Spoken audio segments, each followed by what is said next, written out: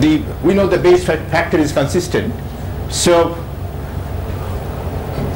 recall what I just said, that we are going to weigh with these posterior probabilities these two models. Now one of these two posterior probabilities is now going to be nearly 1, the posterior probability of M2. So the rather complicated description simplifies to the following. I mean, subject to certain niceties which I'm not talking about. There are some worries about remainders and so on, but let's forget that. So it's as if the Bayes rule also knows that M2 is right, because the posterior probability is very high, nearly 1. So what the Bayes rule does is the following. It compares the evaluations only under M2, approximately. So this is what the Bayes rule does because of this posterior consistency. Compare the two decisions assuming M2 is true. The Bayes rule knows M2 is true because the Bayes factor will identify that. The posterior probability will be very high. Then there's a direct argument of this kind. So this is what you have to compare then. For each alpha, there are two alphas here. In Stone's example, alpha equals 1 and 2. This is what you have to compare under M2. What I've written is not entirely right. It's M2 and the data.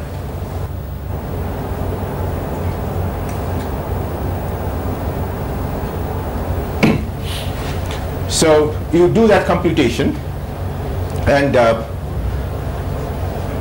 it turns out that the difference of these two terms is what I should say.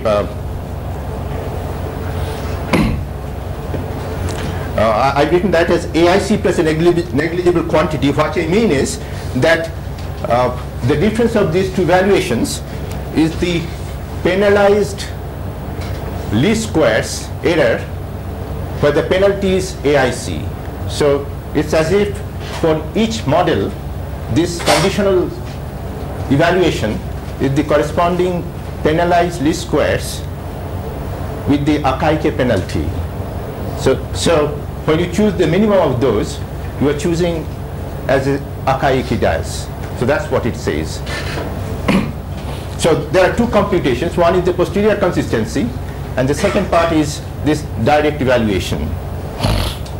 This is for the Cauchy prior, and there's a general result where when this becomes negligible. This is where there are some conditions on the prior. That's true about the Cauchy prior. It would be true for many other priors, and for the empirical Bayes case, this is exactly 0. That's why the empirical Bayes is exactly, in fact, whether M2 is true or not, the empirical Bayes is exactly like the Akaike.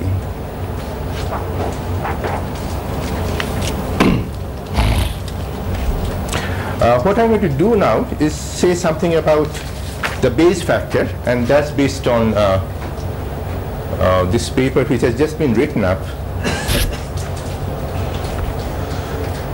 This is all about Stone's example.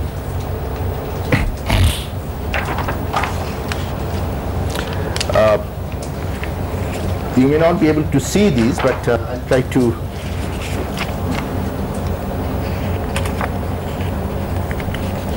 All right. Sir? Yeah. Nested models, yesterday what we were talking about, by putting the prior probabilities, just one to take care of one model is weaker than. Say it again, I didn't get. Nested models. In? The example that you consider, yes, equal to 0, mu belongs to R. Right. The prior probability that you are putting, yes, equal to half R. Yes. But there is no. It's sort of regarded as a kind of default choice. You could choose other things, but usually if you do not know anything about them, you provide uniform probabilities. That's what is being done. It arises from testing problems where you expect that the simpler model should, you do not reject the simpler model unless there is strong evidence against that. So the probability of that should be at least half.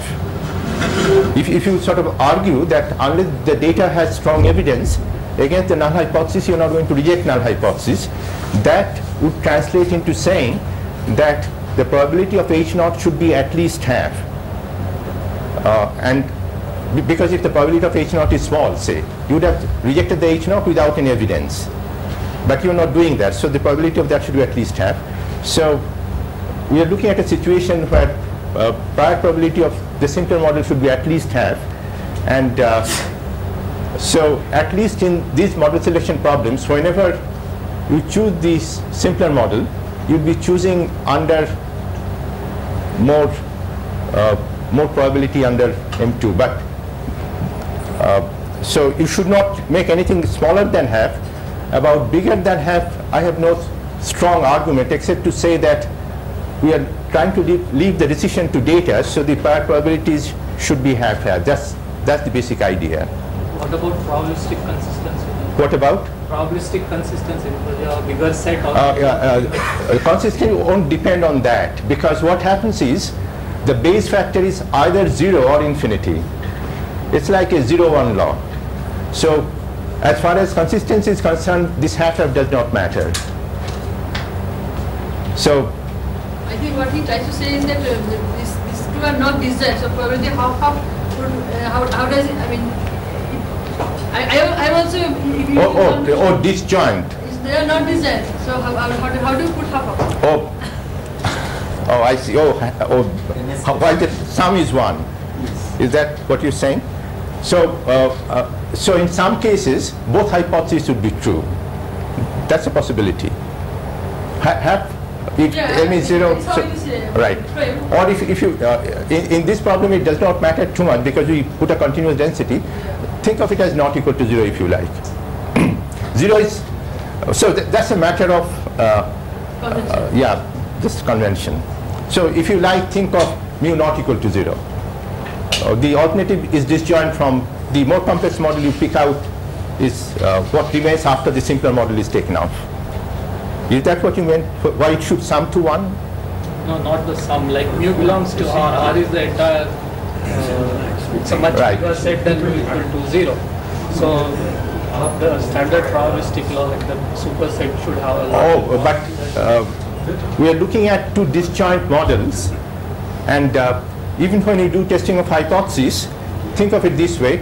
If we think of testing hypotheses, sharp null hypotheses, if we put a probability of smaller than half, like very small probability of half, most of the time you'll be rejecting the null hypothesis. So if you think of the practice of what frequencies do, that amounts to putting probability bigger than half. So it's a sharp hypothesis, stands on its own, even though that does give rise to problems. I mean, I can see everybody has a problem accepting that, because there are problems with that, because on the one hand you have the full line, in the other case you have just 1 point.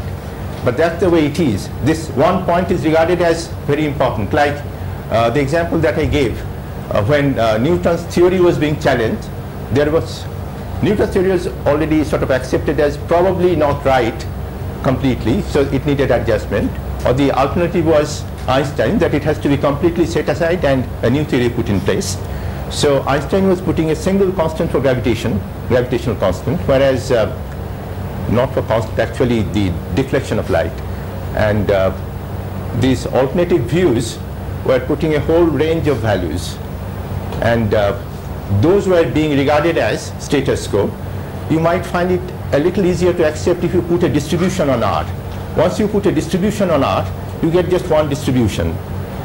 If you put a distribution on mu, you get just one distribution for the x's. So under the more complex model, you get just one distribution for x's. And under the simpler model, you get also one distribution for the x's. So you're basically comparing two distributions. And the base factor is basically the ratio of these two distributions. A sort of flat distribution over all R. The flat distribution is actually a mixture of discrete and continuous distribution. Right. Actually, they discussed in Bulgar's this particular example.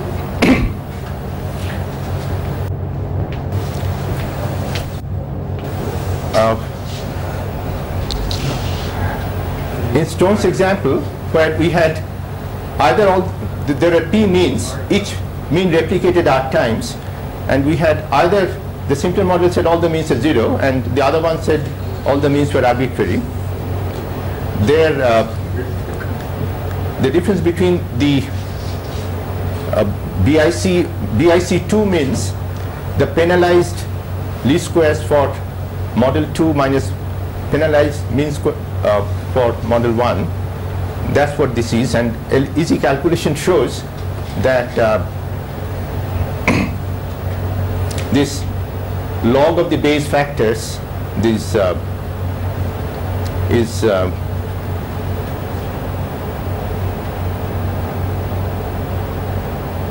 if r by log n tends to 0, r by log n means n is rp, so r by log r into p tends to 0, then this is going to choose a wrong decision. So it's as simple as that. The inconsistency is simple as that, that whenever r by log n tends to 0, that means r by log r into p is bigger than r by log r, then it's going to choose a wrong decision. The BIC.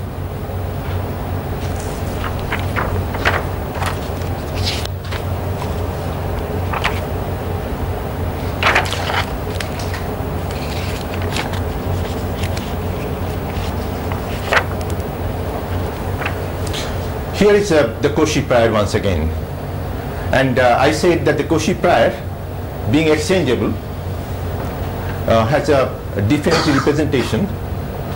So the Cauchy prior can be written as this is the product of independent densities, and this is a mixing measure.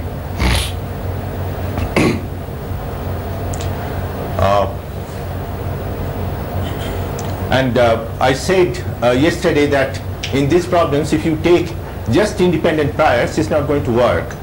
And that's based on wisdom that we have learned in the last 10, 12 years. It has to be exchangeable.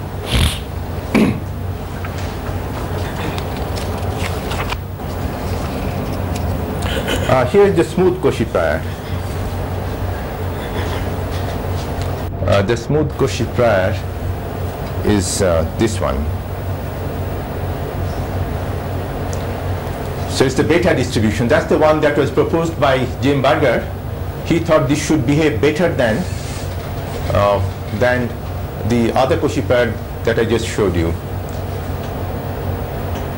So it starts with the same product density, but as a mixing measure from 0 to 1. And this one is the same thing on a different scale, so just ignore that. So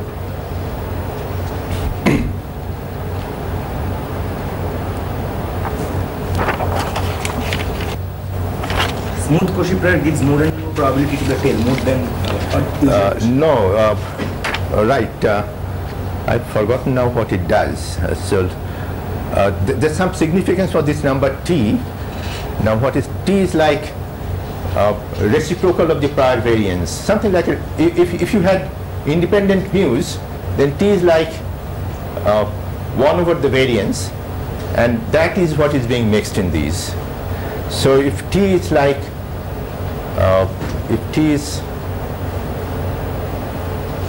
0, I think the problem comes from t equal to 0. So both in the 0 and 1. 0 and infinity. So the main problem that I'll tell you later why the problem comes. It's not giving more information to the, more prior to the tail. It's sort of truncating the from 0 to infinity to 0 to 1.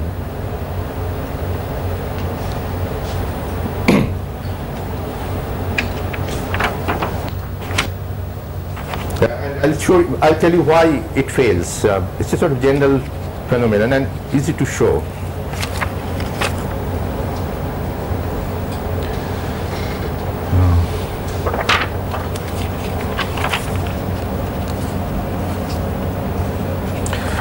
There are problems with this. Of course, there are technical problems with the Cauchy prior. I showed you what a Laplace integration is. You find out where the integrand is maximum and then integrate in a neighborhood of that. Now, if the maximum is attained on the boundary, then you have a problem.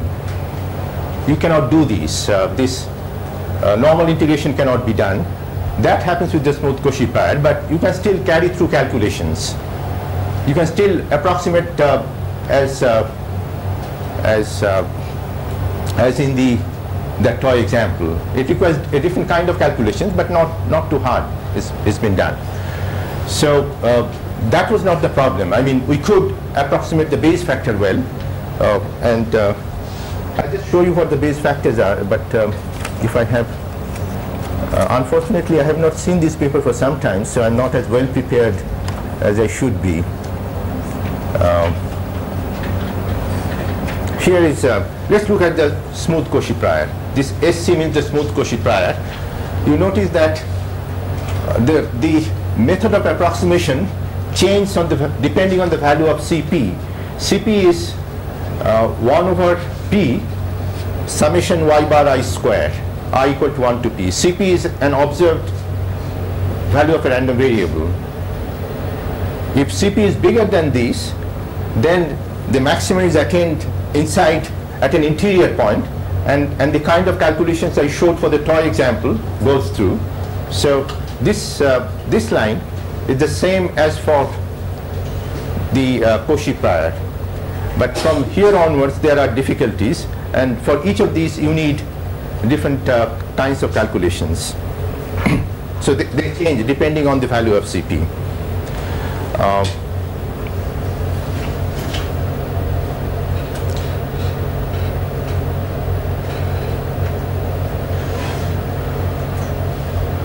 This is a theorem which simply says that under the more complex model, the approximation to the base factor which I showed you last time for Cauchy prior has this kind of approximation. The log of the base factor minus log of these, the one that I showed, is actually little of 1, not just big of 1. Now why is that? That must be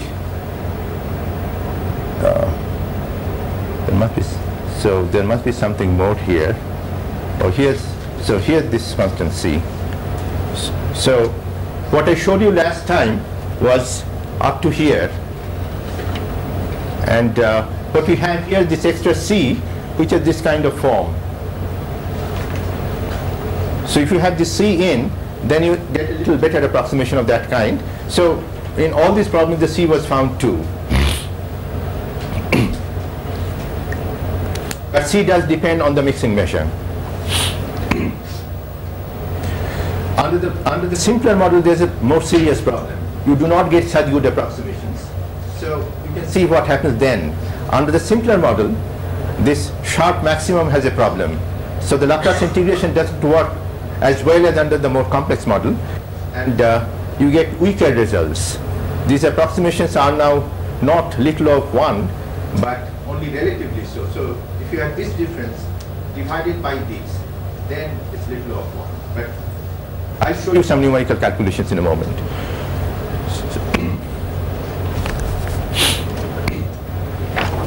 I'll try to see, we had proposed a general BIC. Now let me see if I can get the general BIC.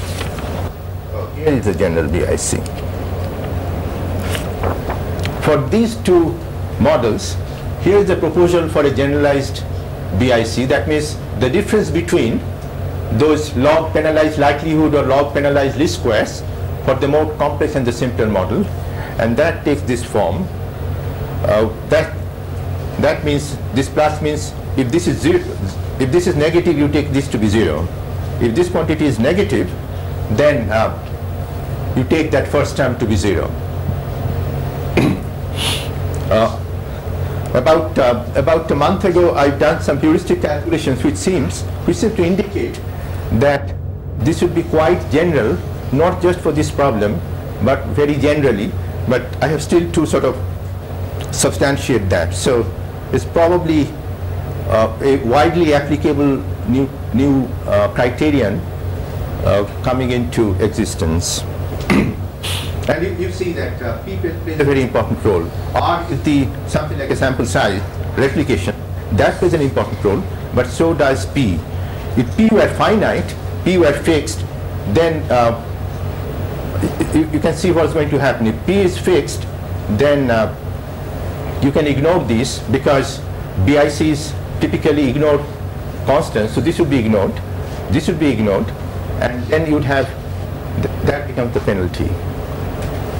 CP becomes a constant, so that's out. So it reduces to the usual penalty, the usual BIC when P is small, when P is fixed.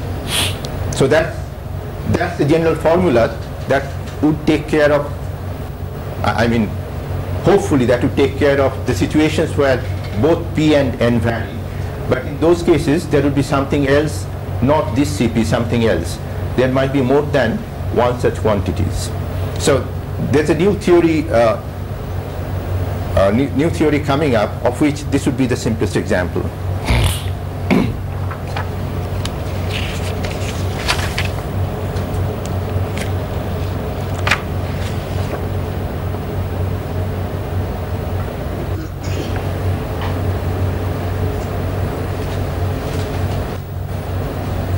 That's the consistency theorem I was talking of last time. What it says is that not just the Cauchy prior, but for any other prior for which the mixing measure is has support 0 to infinity. Remember, for the Cauchy prior, the mixing measure is from 0 to infinity. It's sort of an exponential distribution. The problem with the smooth Cauchy is that its mixing measure is from 0 to 1, and whenever that happens, you get inconsistency. So there is sort of dichotomy. If the mixing measure is from 0 to infinity, you get consistency.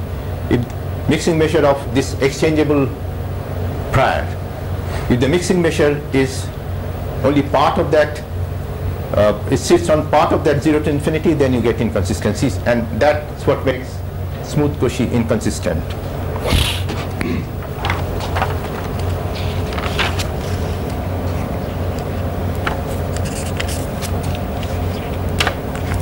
Let me show you some numerical values. Remember that Cp greater than 1 plus 1 over r is what forces the maximum to be attained at an interior point. So that makes things easier. All other cases are more difficult, and you expect the accuracy to be also affected. So what you see here are various values of Cp. I think we had r equal to, I forget what was r here. Let me see, r was either 1 or 2. So r was probably 2 in this, in these computations, r was probably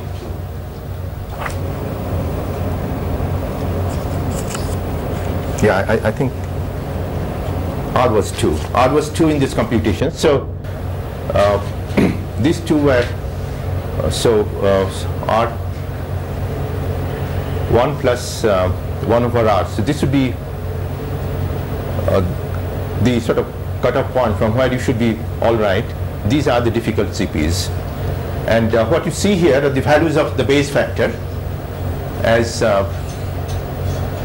and what the Bayes factor indicates is as the CP is CP is the criterion, like what the sum of squares of the means. So bigger that is sum of squares of the observed means. So bigger that is, more evidence against the simpler model.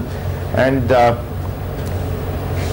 I think here the Bayes factor is, upstairs is not the density that I showed you. Upstairs is the more complex density. Downstairs in the denominator is the simpler density. So for bigger values of Cp, it becomes very large. So you can see what's happening.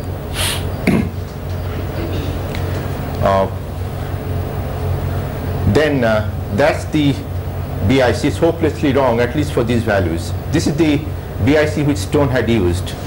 You can see that it's quite off unless Cp is very large. These are all negative, where these are large positive numbers. So that's the sort of stupid BIC which nobody should be using in these problems. That's the generalized BIC which we proposed, and sort of doing badly only for this bad CP, but otherwise doing reasonably. So from here onwards is doing quite well from this point onwards. 5.7 for 6.0 and so on, and notice that from 1.5 is doing fine, 20.6 for 20.8, very accurate. The Laplace approximation seems to be more accurate than you can sort of justify by mathematical arguments. I don't know why. It's a sort of mystery, even in frequentist literature. Frequentists use Laplace approximations to get what they call saddle point approximations, and it's known that is very, very accurate. Some people have sort of called it small sample asymptotics. Even for 3 or 4 sample size, it does very well. We don't know why. I mean, the theory does not indicate it should be that accurate, but it is. This is the one that if you had kept P fixed, but use the Schwarz type argument, the kind of argument that leads to a proof of BIC, validity of BIC, then you'd get something like R coming instead of N. That does better. As you can see, that does better. This is due to KWP is Cass, Wasserman, and Donna somebody, Donna Poller. So it's those 3 people that are, what is that? I forget what this is. But anyway, so that's something about how good the approximations are. What I have here to show.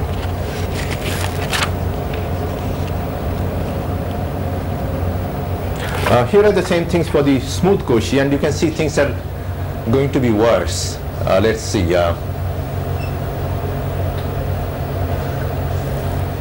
For the smooth Cauchy, the approximations are not that good. So even for 1.5, it's 1.5 is still reasonable. So not that bad. But again, the BIC is hopelessly off. These things are not too bad.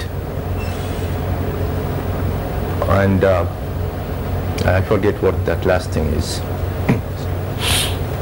But the formulas are different in this case because the maximum is not attained at an interior point.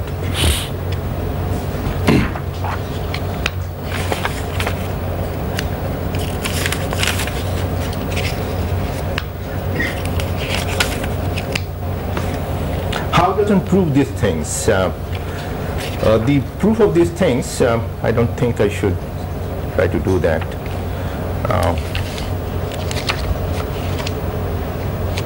I'll skip the proofs. The idea, I just sort of quickly say what the idea of the proof is. The idea of the proof is as follows. I just give a brief idea. People, some Bayesians know that under regularity conditions, you have posterior normality. The proof of this is exactly similar. Proof of these things are exactly similar. What you do is, when the maximum is attained, you look at, remember I integrated in a neighborhood of the maximum. There we use Taylor expansion. So on the one hand, we have the true integrand. On the other hand, we have the approximating function obtained by Taylor approximation. So there we have to calculate a remainder, and that's the usual Taylor type approximation, and we keep that. Then outside that, you have to usually divide up into 2 sets. One where the Taylor approximation is still good, and one where you don't think of Taylor approximation, where you need something more than regularity conditions. Remember I talked about a global condition. So the idea is that you have, in a small region you use the Taylor, and then there are 2 other regions where in one place you use Taylor. It's slightly bigger than the very small region, like the small region is like log n by root n or log p by root p, some small region, then plus minus delta, then a much bigger region. And in this much bigger region, we use the global condition to show that the tails of the approximating function and the tails of the true function are small. So tails are small, and in the part that matters, very close to the maximum, the Taylor approximation is good. So the approximation is fine. So that's the way this proof works. That's for the case where the maximum is an interior point. The proof for where the maximum is attained at a boundary is similar, but the detailed calculation is somewhat different.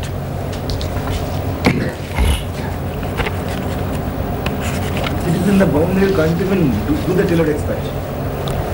Beg your pardon? If it is the maximum is the boundary, you can't Yes. even do the Taylor expansion. No, if the maximum is attained at the boundary, then what you do is at the maximum, the derivative will not be 0. So you cannot go to the second term.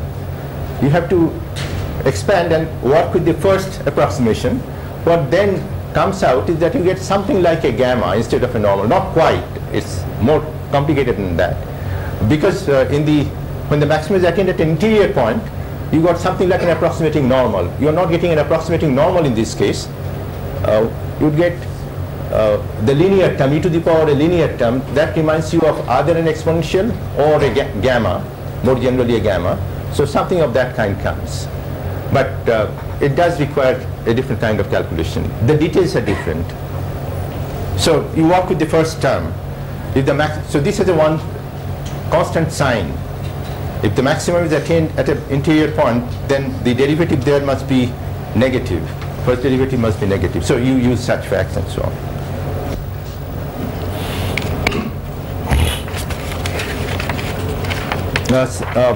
In some cases, there are even more difficult computations when anyway, let's not get into too much of those. Oh, here's some of the papers that I've been mentioning, but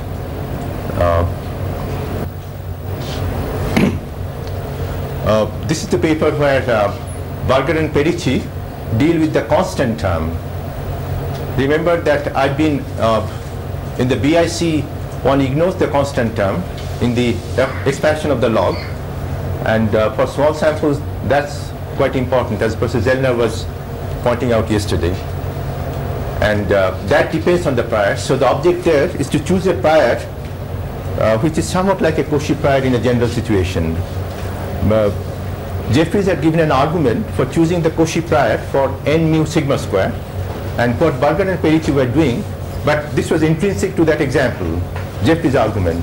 So what Berger and Perici were trying to do is to show if you could find such a prior for general parametric families. That's what they were after, and that's done here. The prior that they get in the case of n mu sigma square, the prior that they get is not quite Cauchy, but somewhat similar. They've done calculations with base factors. You see that they're very close with the Cauchy and their choices. So, but subsequently, Taposh Samant and I have written a paper which would hopefully appear in a volume for CR Rao that JSPI is bringing out, where we show that a slight change in their algorithm would actually produce the Cauchy prior of Jeffries. So that deals with fixed P, n going to infinity, but this time your interest is in the constant term and producing priors of the Jeffries kind, an automatic way of getting priors of the Jeffries kind. Jeffries had an argument, suitable contextual argument for each of these, whether you could sort of get that in partly automatic way.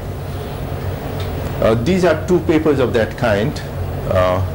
So here's another paper. That's the book of Jeffries to which all of us are indebted. And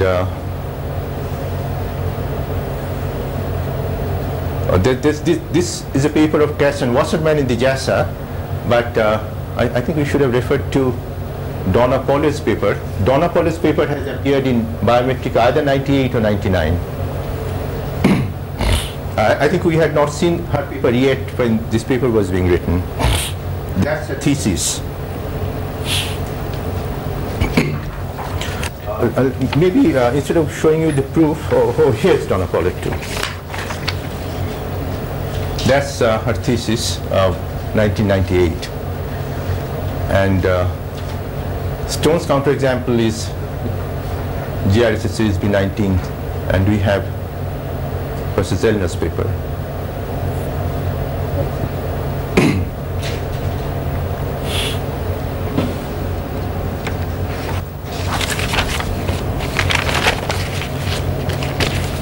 I'm going to show you a couple of examples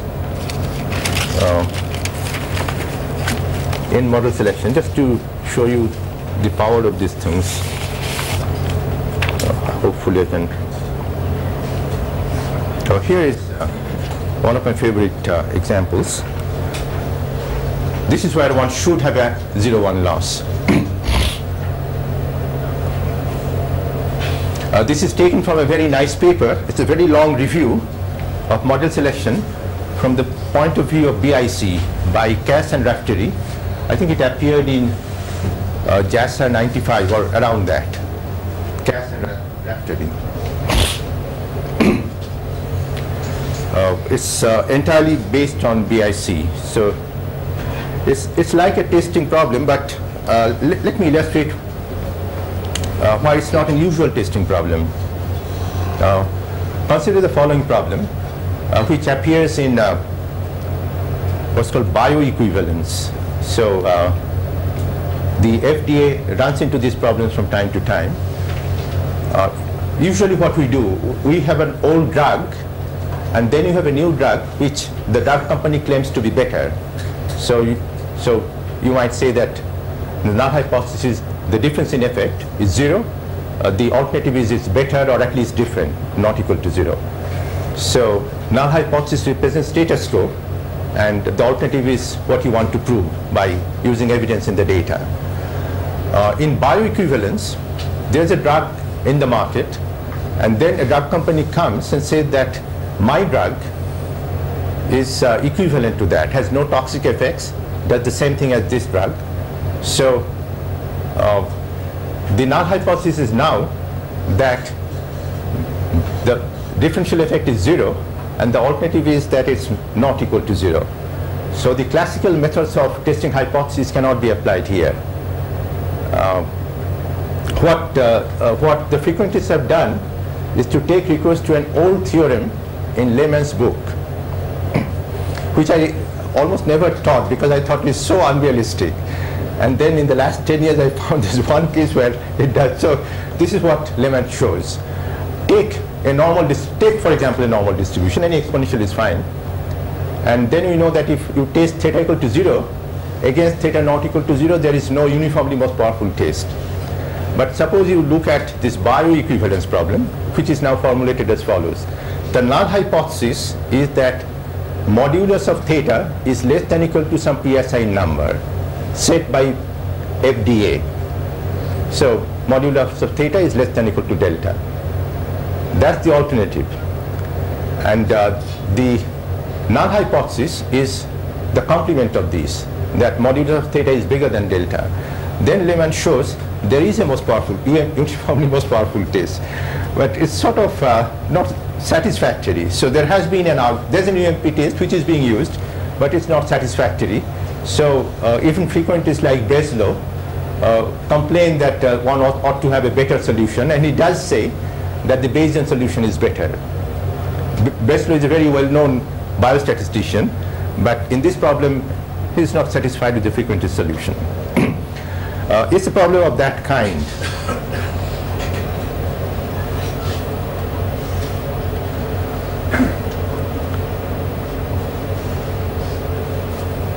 So there was a problem about the mutation. So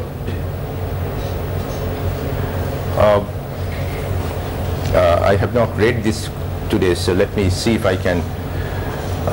There were hypotheses of two molecular biologies, that there's one strain of E. coli, a bacteria that all of us carry, and it has a mutation leading to acetate utilization deficiency.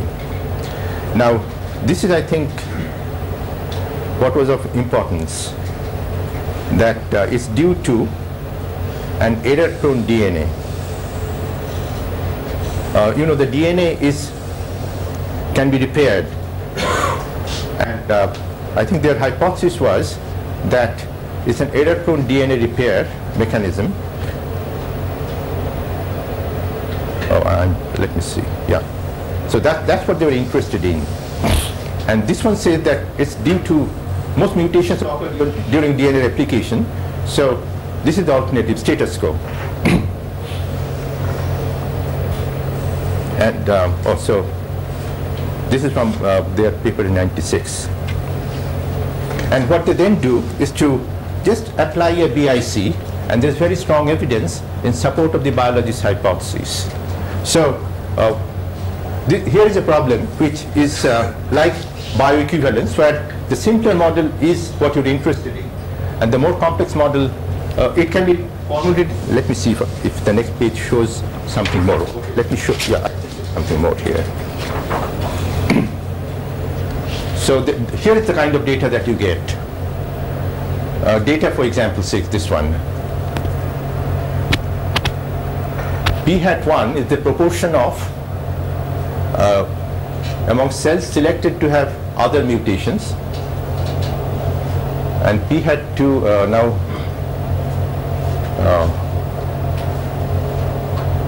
I cannot at this time recall why they translate into these, but it's easy to see, but at this moment I cannot. I think they were probably, this selection was so that this would be where the DNA repair was thought to be in trouble. So these were selected cells, and P hat 2 was the sort of general mutations. So what is being said is that P1 equals P2 versus P1 not equal to P2. So this is the simpler model, and but that's the one that we're interested in. So as I said, the usual frequency tests don't apply. You have to use this alternative theory of Lehman, which people are not satisfied with. I think I don't recall now what this was about. But anyway, so the Bayesian solution of this was very easy. Using Bayes factors, you can actually don't even have to use a BIC. You can actually calculate a Bayes factor and use that. And they did show that the biologist hypothesis was true. Here is a second problem, which is very easy to describe. Because this is a problem that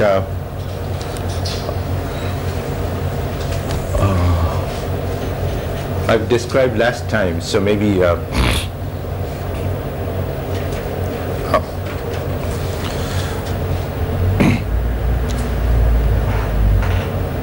here's the problem of pistol manufacturing. A pistol manufacturing factory came to ISI Calcutta, our SQC quality control division. They had 60% to 65% rejection rate. And so they wanted the ISI to find out which of the 5 parts in a pistol, I think they had parts like the barrel, the magazine, the slide, and 2 others, which was at fault. They themselves thought it's probably the magazine. What was done by the quality control division, there's now a paper written on this, but I don't have it with me.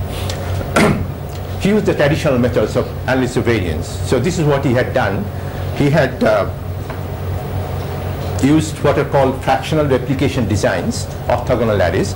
He had taken 8 bad pistols and 8 good pistols, and then disassembled. So you get 8 pistols with 5 potentially bad parts and 8 good pistols with 5 good parts. He thought of each part as a factor in design of experiments, which might cause variation or defect, with 2 levels. A level that he called good, that means the part was coming from a good pistol, and a level that he called bad, meaning it was potentially bad, coming from a bad pistol. And then, so you have a 5-factor experiment, each at 2 levels, 0 and 1. And what he did was, each replication was to combine some of the bad parts with some of the good parts. Each factor according to the design specified by the orthogonal array. Then he carried out this design, and he found that the barrel was the cause of the main cause of the problem. The company was not satisfied because they thought the magazine was at fault. So they asked him to sort of confirm, and he did another orthogonal array with 16 more such pistols, so that you had a full replicate. If you had 5 factors, then altogether you need 2 to the power 5, 32 pistols to have each factor at both levels. He did it a second time, and again he found the barrel was at fault. So the company was satisfied, and they did change the design, and rejection rate came down to 5%. Sugata himself was not satisfied. When he did the second analysis, he thought there might be some effect of the magazine or the slide in addition to the effect of the barrel. So he came to me and Vikas Sinha, who is an expert on designs, to analyze the data.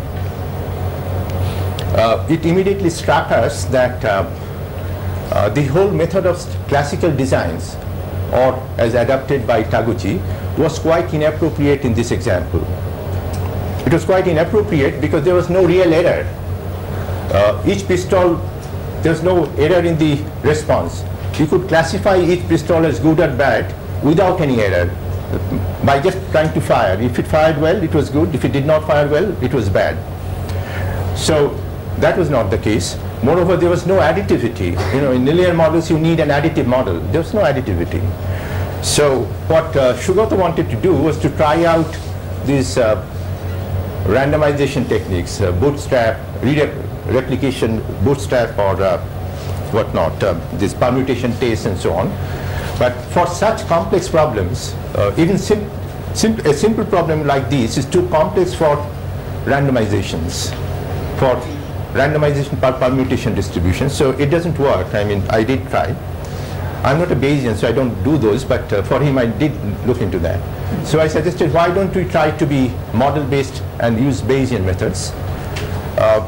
So this is what we did. Suppose you look at the following 2 possibilities. These are 2 models that we looked at. The barrel and the magazine are at fault, causing problems, or the barrel and the slide are at fault, causing the problems. So these are 2 models. And then what you do is, you calculate the, the model is that if you select from the production process a pistol at random, then P1 would be the probability that the barrel is faulty, and P2 is the probability that the second component, magazine or slide, is faulty. So this P1 and P2s are like the thetas that I showed in the more complex model. Here there are 2 models equally complex. They both involve P1 and P2. The barrel, and either probability that the barrel is faulty, or probability and the probability that magazine or slide is faulty. So 2-dimensional models. These are not nested, unlike the example that I've been showing. But given P1, P2, you can calculate the probability of the data. It's not easy to calculate, but you can. I mean, you can calculate the probability of the data for these 2 models. You can also try to estimate these P's. We tried to estimate the probability of these 3 estimates, and this is what happened by method of moments. Then what we found was that P1 was like probability that the barrel was at fault was like 40%. The probability that the magazine was at fault was like, I forget the exact numbers, between 20 to 30%. And the probability that the slide was at fault was negligible, 0.00 something. So your reaction would have been that it's pretty sure that the barrel and the magazine were involved, but not the barrel and the slide. But we did what I said was a sort of Bayesian analysis, not quite Bayesian, because my other two co-authors were not Bayesian, so that they were not ready to. But in this case, it did not matter. I'll tell you why. So what we did was, instead of to do a full-fledged Bayesian analysis, I would have had to put priors on P1 and P2 and calculate the probability of the data under each of these 2 models, and then calculate the Bayes factor. Now what we did was to, for each value, each pair P1, P2, we calculated the probability of the data under the 2 models, and somewhat surprisingly, I don't know why, the ratio was always between 10 to 15, which would mean no matter what prior you put, the Bayes factor would be between 10 to 15. 10 to 15 in favor of the barrel and the magazine. So there was some evidence that the barrel and the magazine were at fault, but not the barrel and the slide. but not as strong as indicated by the method of moments. So these are the kind of problems which you can solve by model selection, but you cannot solve by classical theory based on normal models. It also shows why in such things as generalized linear models, there will be lots of scopes for applying model selection methods rather than classical things.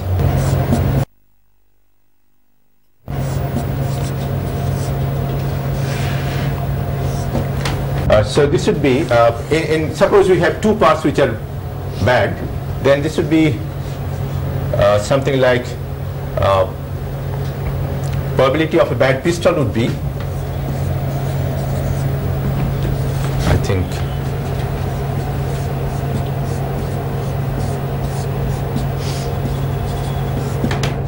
that's the probability that a randomly selected barrel from the process would be bad, and that's the probability that a magazine would be bad, and this is the probability that at least one of them would be bad, and that's what you need for this.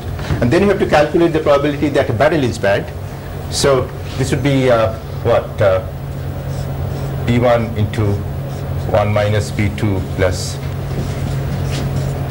P1 into P2 divided by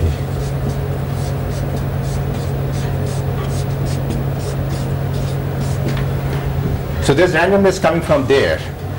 So that's one source of randomness, that this barrel may or may not be bad, but it has a probability coming from this kind of mechanism. There's another source of randomness because the bad parts were allocated at random. So there's a probability coming out of randomization. That's the part which is more hard to calculate. So the calculations of probability is elementary but interesting. I should also say that in these problems, the orthogonal arrays are not the right designs. For example, we found that if you had 8 pistols, then 8 bad pistols if you start with, you could be sure to find which 2 parts were wrong by a better design making only 15 pistols. So with 15 pistols you could be sure which 2 parts were wrong, there would not have been any doubt. You would know for sure that these.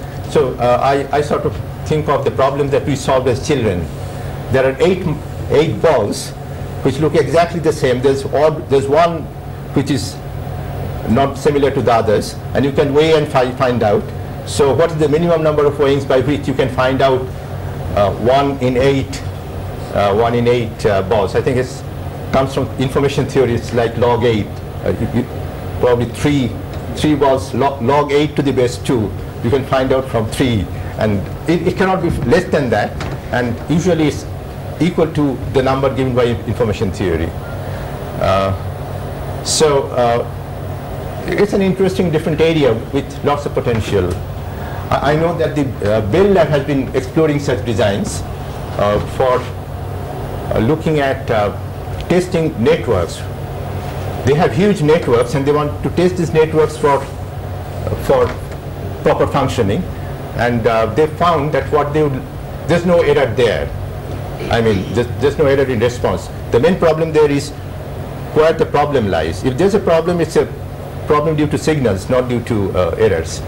So what they do is they check that every pair of nodes you can communicate, and if that's all right, then the whole network is all right. So they have to have readings where all combinations occur at least once. The smallest number of observations where all pairs of nodes occur once.